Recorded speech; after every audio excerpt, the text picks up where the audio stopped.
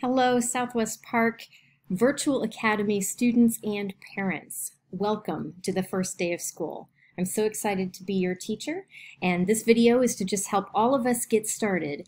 Now, students, what I'm going to show you in this video, if you've used Google Classroom and Clever and all of our programs before, you could probably handle this all on your own. But please let your parents watch it because they need to know what's going on too. Just in case you have any sort of trouble.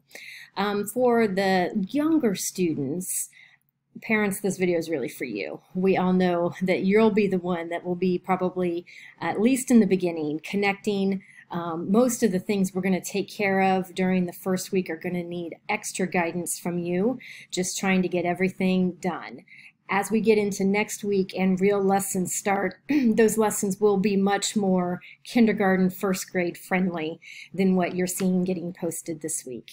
This week is mostly universal things, K to 8, so it'll be kind of parent heavy in the beginning. So just wanted to put that out there right from the beginning. So let's start. Quick introduction of me. I'm Mrs. Porter. I've been around Southwest Park for a long time, long enough that when I look at my spreadsheet of parent names for this virtual academy, I recognize a lot of you. A lot of you sat in my classroom as a student many years ago, and now I get the chance of having your kid in class virtually. That makes me really old. I don't want to talk about it. But a lot of your students maybe have seen me in the buildings at Montezuma Elementary, Rosedale Elementary, Riverton Park, because I train our teachers in the use of digital tools like iReady and Achieve and Studies Weekly and those kind of things. I help them know how to use those things in your classrooms. So I've been a teacher of your teacher, and I'm continuing to do that. But this year I get the opportunity to offer you the Virtual Academy. Okay, so be patient with me because I am managing a lot of you over 9 grade levels. So it's a pretty heavy load, and I'm going to do my very best to give you a very good experience here and to keep up with everything. But your patience is very much appreciated.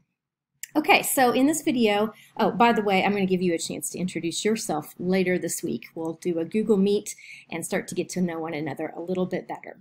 Okay, so the remainder of this video is going to be just a quick walkthrough of what you need to do every day, like the routine of getting on, finding your lessons. Okay, so let me shrink myself down into the corner here. There we go. So when you first log into, most of you are using a school Chromebook, and that does make things kind of easier because it's all set up with our stuff and ready to go. So when you put your password into that Chromebook, which is your student ID number, it should take you right into this page. If it's the first time you've signed into that Chromebook, you might have to put your username in first, which is your email address, or it might just be the front part of your email address. Okay, so once you get into the Chromebook, because you just signed into Google, it should take you straight here to this Clever page, and you should be able to just click Login with Google, and we'll do that in just a second. If you're on a personal device, you will need to actually go to clever.com first, and this was in an email I sent to the parents earlier this week. So clever.com, you go there, and then you should be able to choose your school and get to this page to be able to sign in with Google. Okay, so once we click Login with Google, again, if you're on a Chromebook, it should take you right in. If you're not on a Chromebook, you'll have to enter that Google information again, email address, student ID number. Okay, once you get in, you should be on a page that looks roughly like this. I'm using my daughter's page as an example for you, so these are her teachers, but you'll see basically the same sort of things listed here. Okay, so we're going to scroll down here to where it says Google Classroom, and you can click this little heart, and that'll move that up to your favorites because you will be using Google Classroom every day. So you log into Clever, and then you go to Google Classroom. The first time you go to Google Classroom, it's going to ask for your information. Again, same Google account information, but it'll hold on to that from this point forward. So it'll already be there, and then you can just click Go to Classroom. If there is more than one person who has signed into Google on your device, it may ask you to confirm which account. Okay, so once we get into Google Classroom, If you have not already accepted it, you will have a purple group here that says Virtual Academy, and then it'll have your group, your grade level. If you've not already accepted it, you'll have a blue button that says Join, and we're going to click that. If you've already done that step, then you can just click on the name of the classroom space and go right in.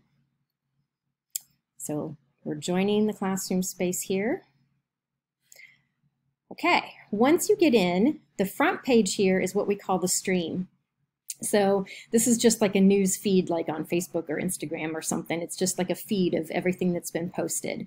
There might be some announcements here, but pretty much it's just telling you what I've already put into this section.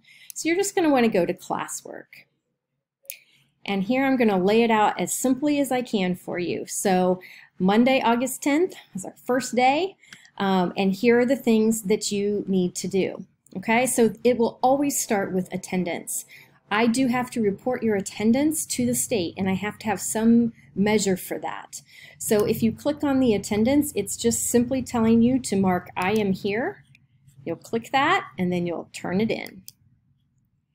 And it's confirming, it's telling you that you haven't changed anything and you won't be able to change anything after you turn it in. But that's fine, just validate that.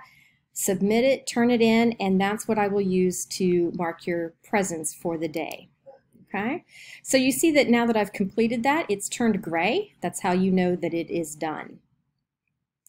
And I failed on my sample class here to set due dates, but yours will have due dates here, and if you don't complete it by the end of that date, it will start showing that it's late. That's going to be a way to help keep you on track. Okay? So then we're just going to move down the line here. The next thing in here is a form that I need you to fill out. This will take you a few minutes, and it should be done parents and students together.